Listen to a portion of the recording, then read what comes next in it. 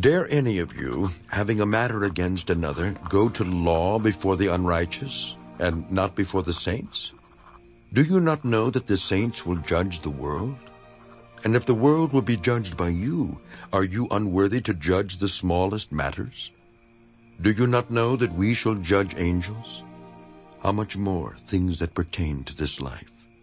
If then you have judgments concerning things pertaining to this life, do you appoint those who are least esteemed by the church to judge? I say this to your shame. Is it so that there is not a wise man among you, not even one, who will be able to judge between his brethren? But brother goes to law against brother, and that before unbelievers. Now, therefore, it is already an utter failure for you that you go to law against one another. Why do you not rather accept wrong? Why do you not rather let yourselves be cheated? No, you yourselves do wrong and cheat, and you do these things to your brethren. Do you not know that the unrighteous will not inherit the kingdom of God? Do not be deceived. Neither fornicators, nor idolaters, nor adulterers, nor homosexuals, nor sodomites, nor thieves, nor covetous, nor drunkards, nor revilers, nor extortioners will inherit the kingdom of God. And such were some of you. But you were washed, but you were sanctified, but you were justified in the name of the Lord Jesus and by the Spirit of our God. All things are lawful for me, but all things are not helpful.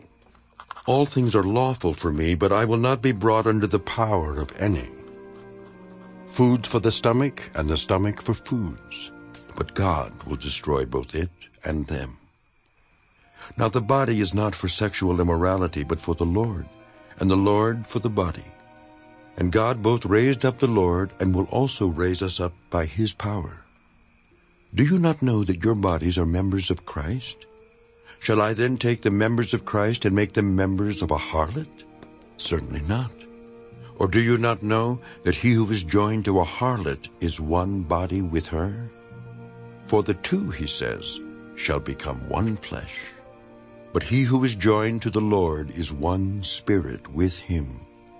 Flee sexual immorality.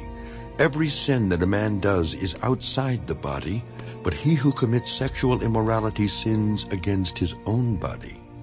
Or do you not know that your body is the temple of the Holy Spirit who is in you, whom you have from God, and you are not your own?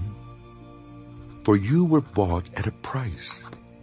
Therefore glorify God in your body and in your spirit, which are God.